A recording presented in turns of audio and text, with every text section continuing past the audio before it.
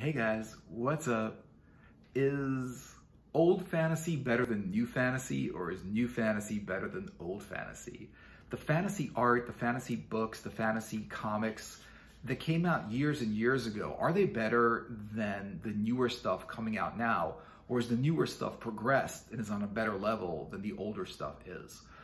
Well, with fantasy art, the people that are really, really great, Boris Vallejo, Julie Bell, and Michael Whelan, people like that, Joe Jusko, those guys have been doing fantasy art since the 70s, 80s, into today. And they're still the best fantasy artists today. There's some new fantasy artists that are coming out that have just been coming out like in the 2000s and the 2010s and stuff. I'm seeing a lot of nice, really cool fantasy art, especially with Photoshop and digital art, which is making another way to create this kind of fantasy art. I'm seeing that, but the old artists started with oil paints and acrylics to really express their ideas. And a lot of it is illustration. A lot of it is storytelling visually. It's like, if I could put a picture on top of a novel, what would the picture be that tells what that novel's about? And will it be compelling enough to make people actually take notice and say, I really want to know what the story's about because look at this amazing illustration on the front of it. So while you could say that Boris Vallejo, Michael Whelan, these guys are still making art, and I think their art now is just as good as their art from all those years back, since the 80s and 70s. Are they, I would say those are like the older artists. And I'm seeing the newer artists, and honestly, a lot of the newer artists are kids. And so you can't really judge the newer artists from being kids, because like these kids can grow up into, and their art could like evolve into something really, really great, because you don't see the full potential yet because they're really still kids. Just like a lot of the good artists now, they became, they had a higher potential, like Drew Struzan, who did a lot of art. When he first started out, he was just like trying to do art, and then it did evolve into something really, really great. And so there's the new kids that are doing art. There's the other people that are not kids that are really doing great art also. But even they're fans of the older artists. Like the new artists are fans of the older artists. And so fantasy art wise, I would say like, I'm gonna say the older stuff is better than the newer stuff. And honestly, like some guys are just not around anymore. With Moebius, Jean-Gerard Moebius, he's not around anymore. And there's a few other guys, Juan Jimenez, recently, he's not around anymore. Just there's a lot of guys who were great artists who just aren't around anymore and just aren't making that kind of great art. With Moebius, I don't see a contemporary who's doing anything like Moebius's work. I see people not copying, but being inspired by Moebius, and their artwork looks a lot like Moebius. And I can understand being inspired by Moebius, just like looking at, any of the old fantasy artists and being inspired by them. And so trying to make art that reminds you of them. And if you ask some of the newer artists, you will say, well, my art is just inspired by these artists, and they're inspired by the old guys. So the new guys really are inspired by the old guys, and this is where the old guys have the advantage of time. They're so good that they inspire new art. So the old art inspires new art. And so with fantasy, it's a little bit different. Like with novels and books, it's a little bit different. Yeah, you're gonna get the older novels inspiring the newer novels with Michael Moorcock, Piers Anthony, J.R. Tolkien, the guy that did Game of Thrones. A lot of these people, like Game of Thrones is really, that was a story written in the 80s, where the first Ice and Fire stories were written in the 80s. The Lord of the Rings and The Hobbit written way back, I don't even the 60s and stuff, or even before that, like the 50s. And Michael Moorcock's stuff, he's still doing great work now. You know, a little bit not as much fantasy as he's doing other stuff besides fantasy, but he's doing work now. And his work started in the 60s. Like his great stuff really came to fruition in the 70s. Because people don't usually like, you know, an artist probably goes a good 10 years before they're recognized and their art has gotten to a certain level. And so the question is, are there modern writers or modern storytellers, whether that's visual or written, modern storytellers that are as good as the older storytellers? Are there modern writers who are as good as the older writers? Like who writes now? Who writes contemporary stories now that you can compare to Tolkien or Michael Moorcock or Piers Anthony or those guys? You know, who actually is writing the modern stories? And I don't really see, okay, disclaimer, I haven't really been too into the newer stories. Now, I don't know, it's not that I'm not interested in them, it's that I haven't really found them compelling. And whenever I go, you know, to go to a like fantasy story, I always try to like find, you know, what's the best one I can get? What's the most interesting one I can get? And it's usually a story from years back that I haven't read yet. You know, like something from the 80s that I didn't read yet. Something from before, maybe the 70s that I haven't read yet. You know, and that's what I'm going to go to. I'm going to go to the classic, cool story that people have been talking about for years that I haven't have had a chance to read yet. And I have tried reading the newer stories and I just haven't gotten into them too much. And I just feel like a lot of them are stories that maybe, I mean, I don't know. It doesn't have any, it's not that what they're inspired by or anything. It's just that I just haven't gotten into any. I just haven't found a lot of the newer stories to be that really cool. However, with comic books, I think there's a different thing here. With comic books, there's a lot of new stuff that's amazing, you know, but still there's a lot of old stuff that's amazing also. And so is the newer stuff better than the older stuff? Not really. Is it different? You know, not really. The newer stuff is not really different than the older stuff, except the newer stories tend to have newer technology in those stories, like cell phones and computers and things like that. You know, electric cars in the newer stories.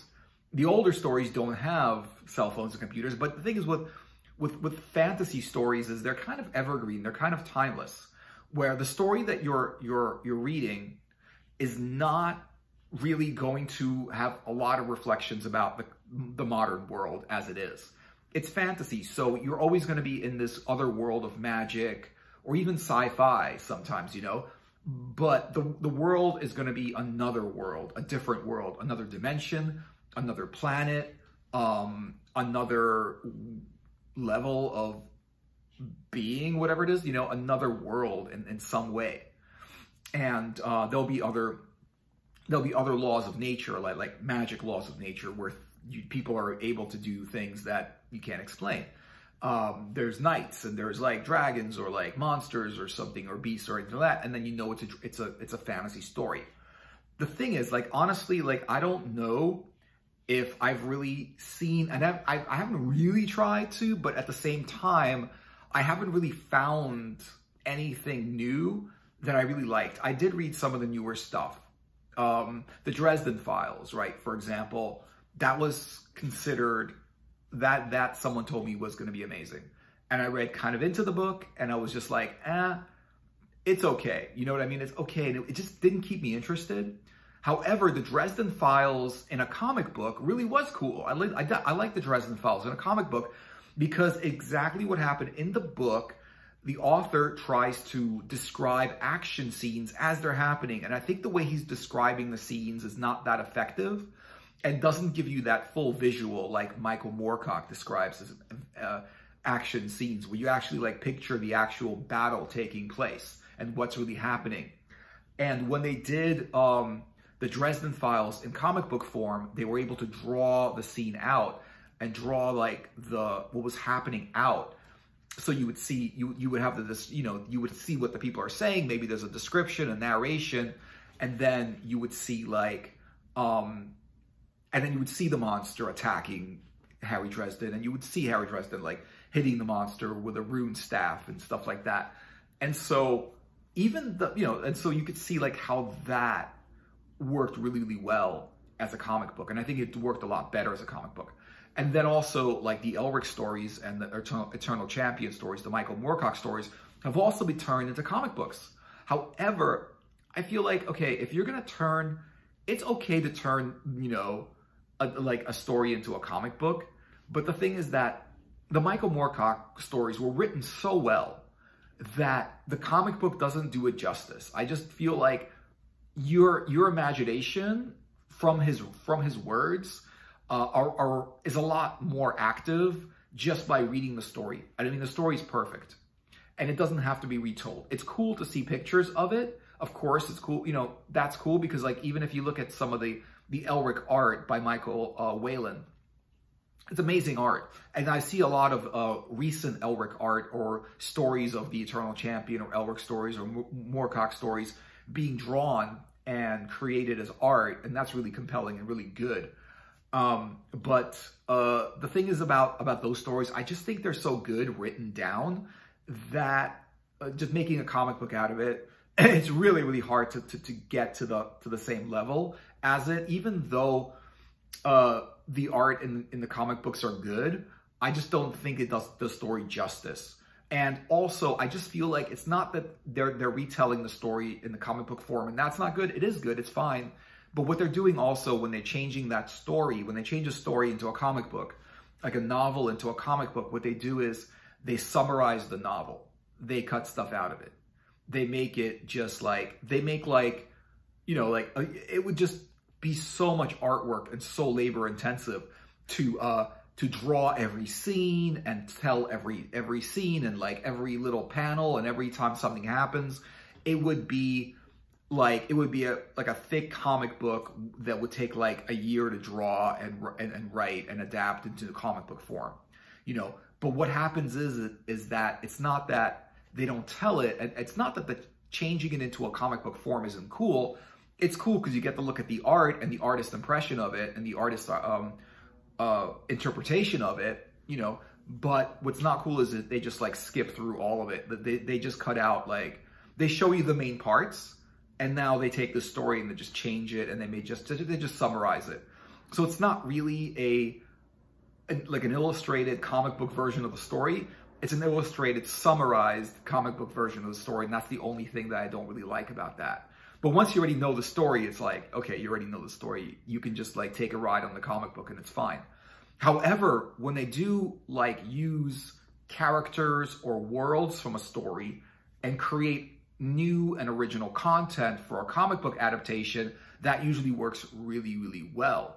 Like with the Elric stories, they did a comic book adaptation, which was not part of the old novels, and it was a newly written story. It was in a 6-volume, in a 6 comic book. It was like 6 or 7 little floppy comic books, and they would release one every month. And even though it wasn't, I don't think it was as good as the older like novel stories, I did think it was a good standalone comic book where the story was new, the story was different. The reason I think adaptations, which was like retelling the same story in a different form, doesn't work is because people already know what's going to happen in the story. It's like basically before you even start reading the book, someone comes over and tells you exactly everything that happens in the book, the whole plot, how it ends, everything that's interesting. They just describe the whole book to you. And you might as well not read this book at this point because you already know everything that's going to happen. And that's why I feel like, oh, let's retell the same story in a different form doesn't really work because you already know the story. And that's why I think anytime there's a prequel, there's any kind of prequel where they tell you, oh, this happened before, is more of an informational book that kind of describes the story beforehand. But it's not interesting enough because you don't know you already know where it's going to go. You already know what happens to the characters. No one is on the edge of their seat saying, is this character going to survive?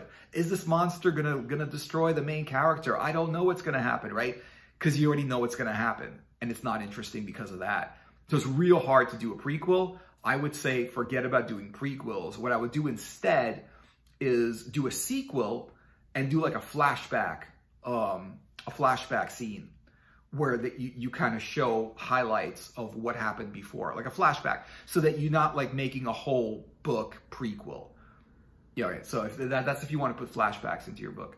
But anyway, so like, but the newer, like, I don't really see, and I'm sure there are some really good new fantasy novels, and, you know, but they've changed the genre a lot. You know, back in the day, there was just fantasy, and now it's like young adult fantasy and different kinds of fantasy, and all different kinds of fantasy. It's like they've changed fantasy, urban fantasy, right?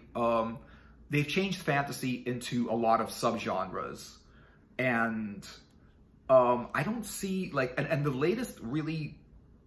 latest fantasy novelist, the most known, the one that's really taken off, is the Harry Potter books, you know? And the thing is about the Harry Potter books, they're cool, but they're very much like a kid's story, sort of. I mean, they're kid friendly. You don't have to be a kid to like that story, but it is a kid's story. It's about a kid, and, you know, and their destiny, and how they were kind of like mistreated growing up, but then they got, you know, then they found out who they were, and they were taken in and shown more about who they were, and then they were shown their destiny, and they found that they had powers, and they had like, they went to this like school where they were taught magic and things like that. And that was interesting, you know. There were a lot of other stories that were like that. Oliver Twist was like that. There was a lot of stories like that. There were like the chocolate factory. Willy Wonka, the Chocolate Factory was like that, where the kid was poor, the family was poor, and then because he was so cool, whatever, because he passed the test or whatever happened, and then he inherited like the biggest chocolate factory in the world. And so that was recent science fiction. That was recent fantasy. Game of Thrones, some people might think that's recent fantasy. It's not. It's from the 80s. Game of Thrones books came out in 1980 when someone recommended it to me, and I bought it, and I just couldn't get into it. I couldn't get into Game of Thrones. Dune is from also like from the 70s, Dune, and it was like, and people are talking about it now, all these years later. And so I haven't found a lot of new stuff, because the stuff they're doing now is the stuff that was written way back when. You know, like Lord of the Rings became big. That was never big. That was like a kind of like an old fantasy story that a lot of people didn't hear about.